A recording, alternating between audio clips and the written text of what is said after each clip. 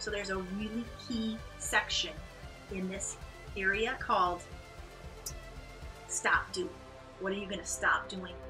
Now I'm going to challenge you here. It's going to be easy for you to go, I don't know. There's nothing I can stop doing. I felt that way one time.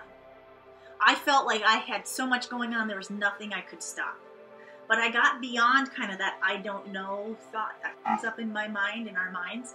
And I said, you know what, I'm going to dig deeper into this. And I wrote something down on my paper.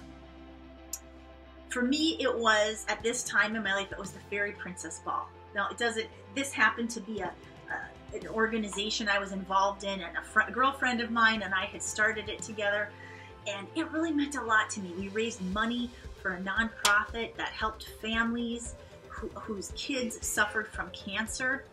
And it was an amazing thing that I was doing, and with my girlfriend. And it was great. My daughter was involved in it.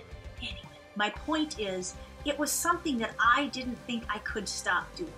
But guess what? I stopped.